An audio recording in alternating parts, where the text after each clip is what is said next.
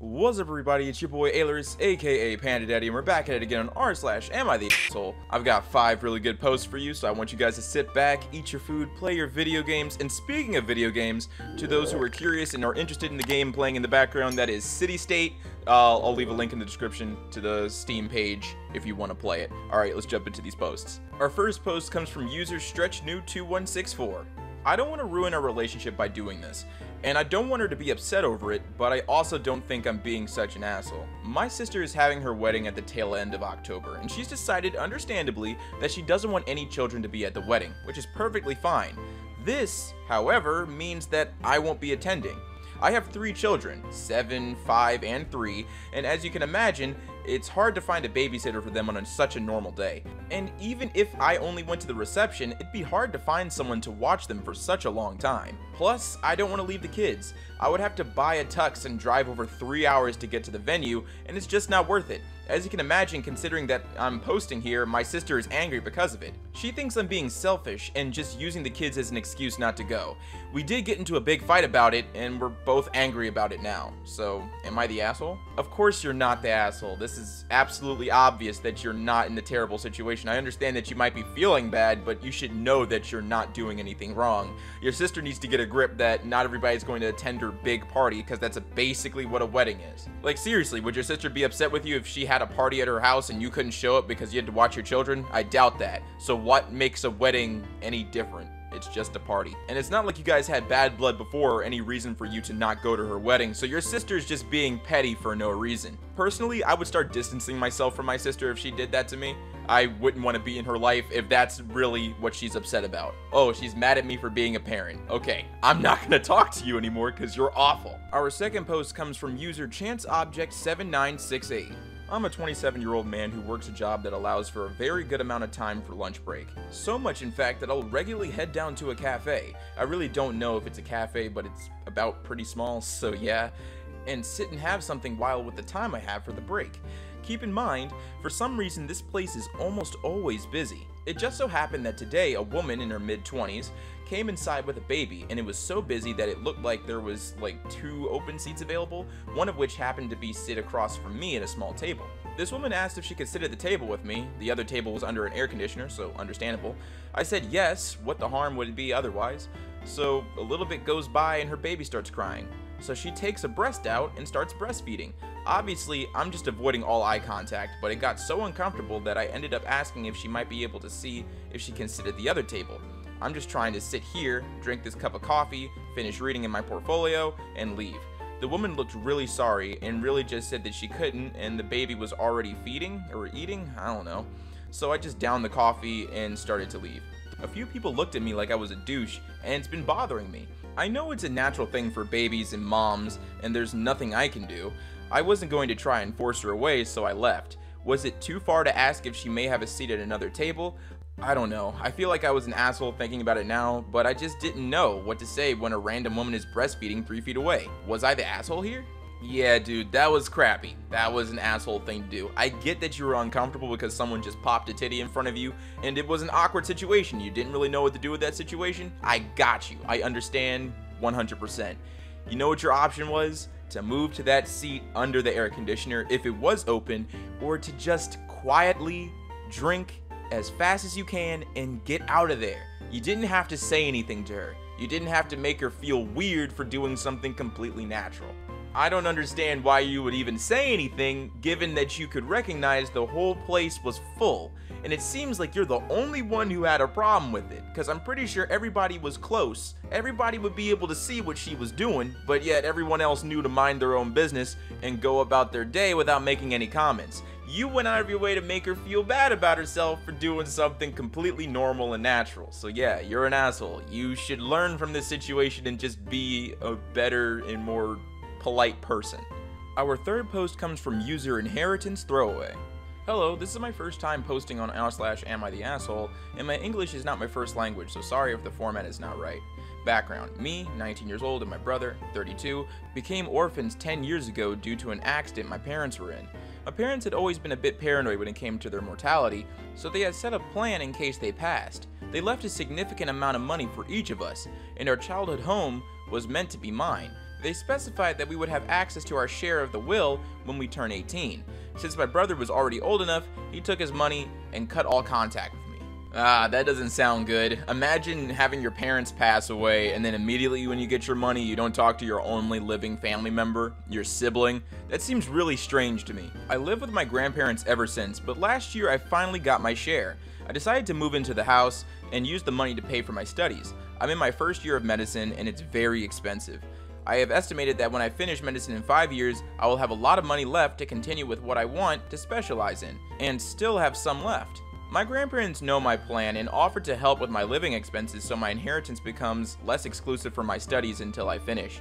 I accepted, and we've been like this for a year. Now to the issue. My brother and his wife have 3 children, ages 9, 7, and 4.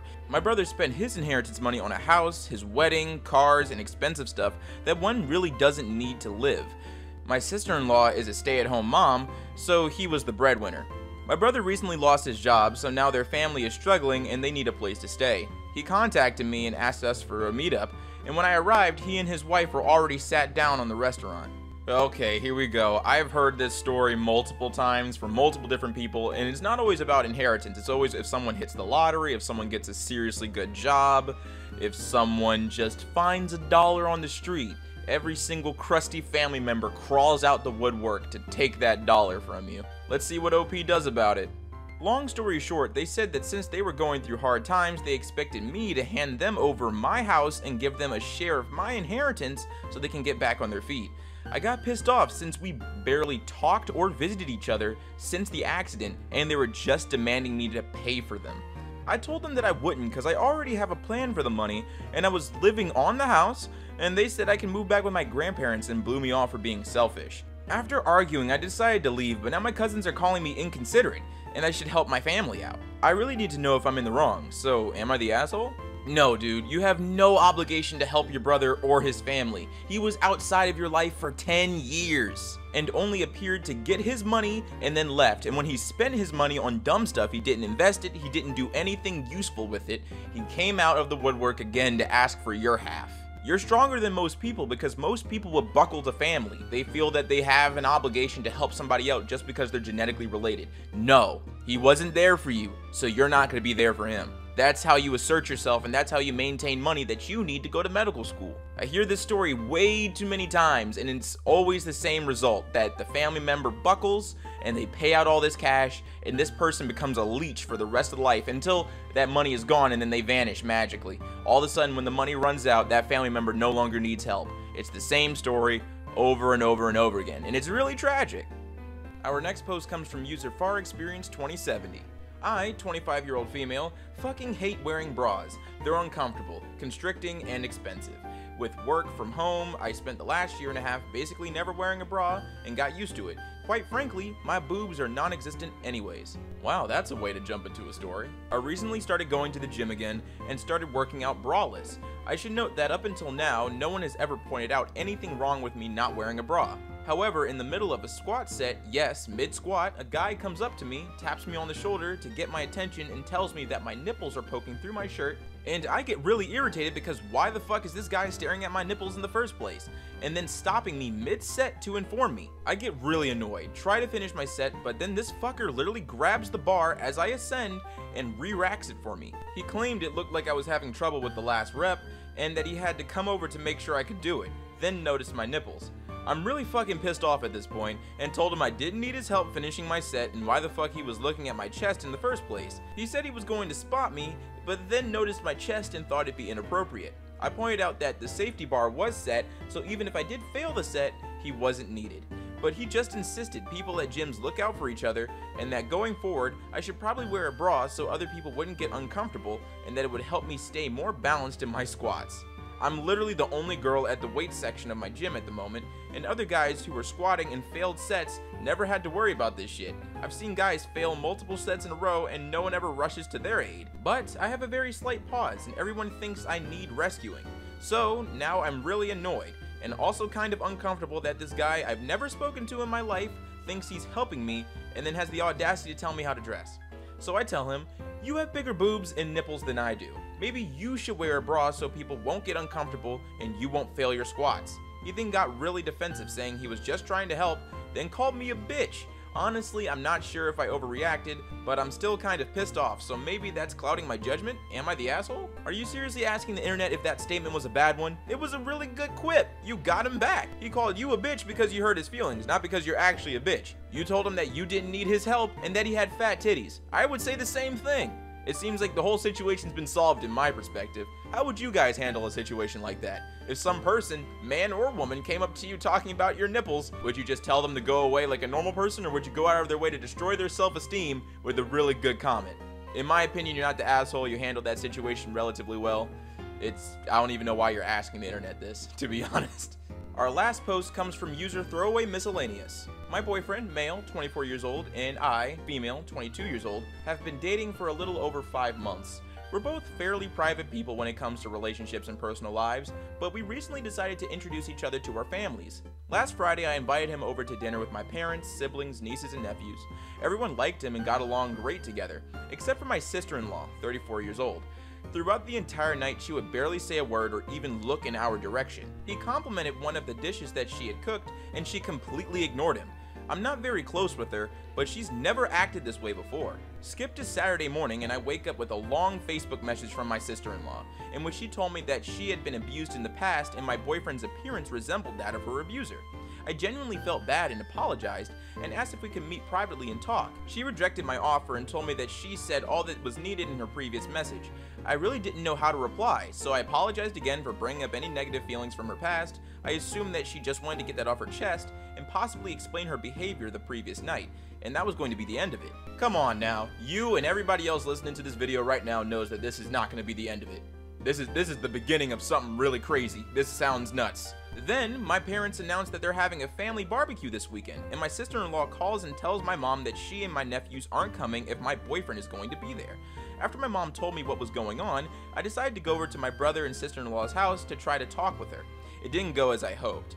She gave me the same ultimatum that she'd given my mom, and told me that they wouldn't be attending any future events if he was going to be there. I expressed that she was being unfair, and that I wouldn't choose in the future. She told me that I'm being insensitive and disrespectful towards her by putting her through this, that I'm being selfish for wanting him around after she expressed how she feels, and that I'm only 22 and won't even be with him forever, so why am I choosing him over family? I was incredibly upset at this point, and told her that it's unfair that she's punishing him and me for something that he has no control over, and that she needed to get therapy and work on her personal issues instead of projecting them onto someone who has nothing to do with her past. She was furious and told me to leave.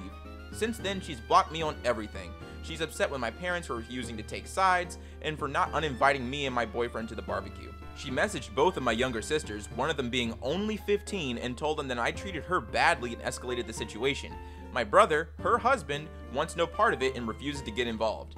Am I the asshole? Honestly, I probably won't go to the barbecue, but I have no idea how to proceed. Say it with me, everybody. Somebody else's issues isn't your problem. I understand that you have trauma, but that's no excuse to tell your sister-in-law that she can't have the boyfriend that she wants and that she shouldn't bring her boyfriend to family events because her boyfriend happens to resemble your abuser. Your sister-in-law is sorry that you feel that way. A lot of people would feel sorry for you because that's a terrible experience, but homeboy can't control the way that he looks, so holding that against him is insanely unfair, just like she said. In my opinion, the only way to proceed is to talk to your sister-in-law about therapy and trauma counseling, because if she's already encountered one man that looks like her abuser, she's going to encounter millions of others that happen to look the same way. And shutting down like that and being so out of character like that is not healthy. You need to see a professional and get that stuff sorted out. And in the meantime, I would put a pause on that relationship. Seriously, I wouldn't talk to my sister-in-law for a while until you figure out your emotions about my boyfriend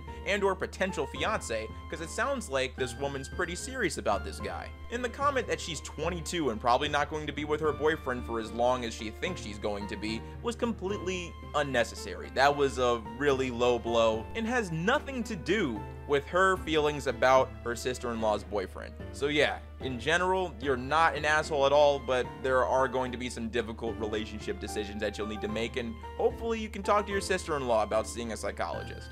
What's up everyone, it's your boy Ailurus, aka Panda Daddy, and I hope you enjoyed today's video, and if you did, let me know in the comments down below, and leave a like if you liked the video, and if you're new to my channel, go ahead and subscribe fam. What you doing watching videos and not subscribing? And if you're old, make sure you hit that bell so you get these notifications every time. So yeah, we're posting 14 videos this week as a end of the summer Ailurus marathon, so I hope you're looking forward to that. There will be an additional upload today, and 2 uploads every day until the week's end. So I hope you're excited for that. It's going to be an insane workload, but you guys totally deserve it, and I love every single one of you.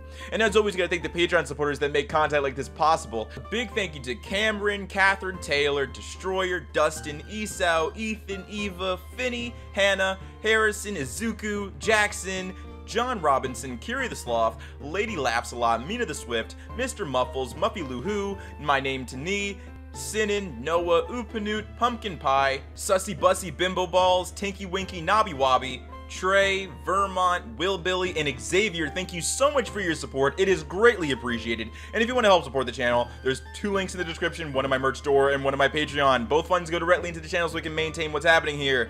And as always, stay zesty.